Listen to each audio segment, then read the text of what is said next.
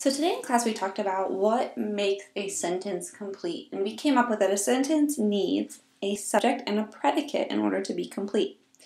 Now, today we're going to kind of take that idea one step further, and we're going to talk about what other things make up sentences. So we can find something called a clause within a sentence.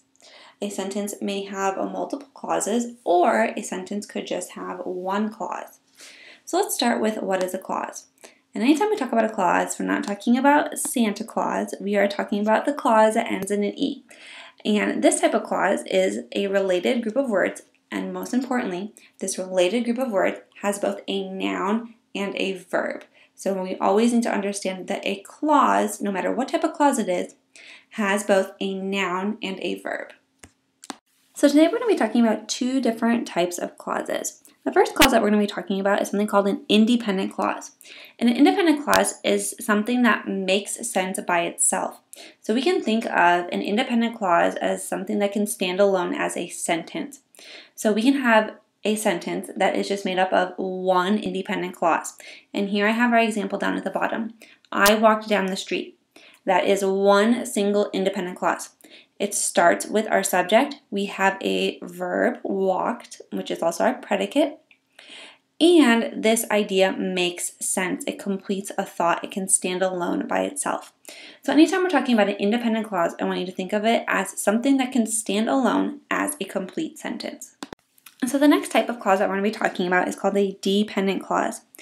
And the issue with a dependent clause is that it is dependent on an independent clause to have it make sense. So when we take a look at dependent clauses, we will notice that they still have some sort of subject or a noun or pronoun, and they still have a verb in it. However, the issue with dependent clauses is even though they have a subject and even though they have a verb, they don't complete a thought, meaning that they don't make sense and they can't stand alone by themselves as a sentence. So if we take a look at our example at the bottom, it says, while I was working. This is a perfect example of a dependent clause. We still have our noun or pronoun in there, which is I, and we also still have a verb, or in this case we have a main verb and we have a helping verb, so was working. So we realize that here, since we have our subject and we have a verb, that we still have a clause. There's a dependent clause because it says while I was working. While I was working, what happened next? We don't know. We need more information in order to make this thought complete. Therefore, it is a dependent clause. So on this slide, we have an example of how you can find both an independent and a dependent clause together in a sentence. So if we take a look at the part in green, we will realize that we have an independent clause. And it says, I walked down the street. And in red, we have a dependent clause, while I was listening to music. And when we put the two of them together, we are forming a complete sentence. I walked down the street while I was listening to music. It's a good sentence. It works. However, if we were to take away the part in red, that dependent clause, we would realize that that part in green doesn't need the part in red. It can function as a sentence all by itself. I walked down the street. It's a perfectly fine sentence. It works. However, if we were to take away the part in green, what we're left with is while I was listening to music. It's still a clause, however, it is a dependent clause, and we know that that dependent clause needs the independent clause in order to be able to function as part of the sentence. So what we realize here is that dependent clauses, it still has a subject, in this case it's I. We still have a verb, was listening. However, it is a dependent clause because it needs that green part in order for it to make sense. So this slide just shows another example for you. So we have our independent clause that is underlined, and we have our dependent clause that is in italics. And together they make a sentence. Native Americans lived on the island until they were attacked. We realize that that underlying part stands alone by itself, so it's an independent clause. Native Americans lived on the island. It works. And then that part in italics, until they were attacked. We realize it is a dependent clause. They is our subject, were attacked is our verb, or respectively our helping verb and our main verb. So we know that that part in italics needs the part that is underlined in order for it to make sense. So now that we know what our clauses are, and we know that we can find both an independent and a dependent clause in the same sentence, it is important to also know that depending on the order of how our clauses are coming in a sentence, they require different punctuation. So we're going to start with what happens when we have a dependent clause that comes before an independent clause.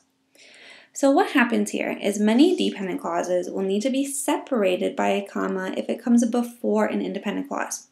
So if we take a look at our example, after I went to the store, there we have a dependent clause. It is coming before our independent clause, I decided to go to a friend's house.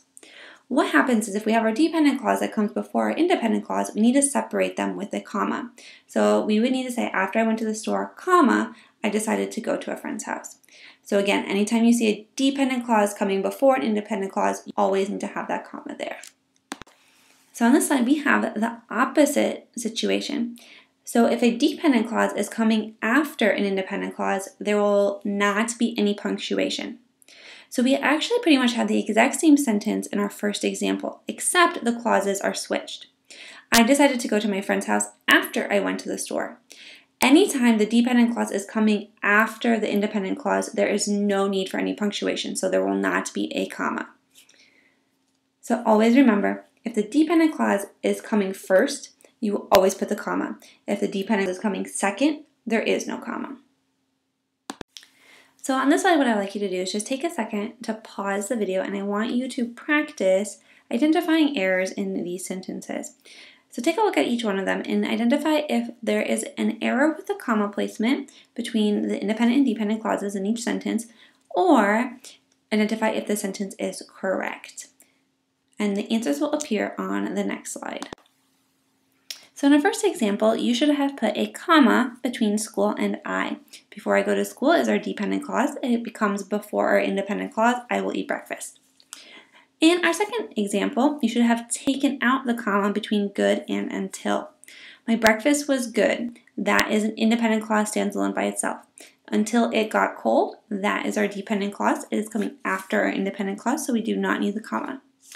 And in our last example, unless there is a snow day, that is a dependent clause. It is coming before our independent clause. I will go to school tomorrow. Since it is coming before independent clause, we should stick a comma between day and I. If you have any questions, let me know.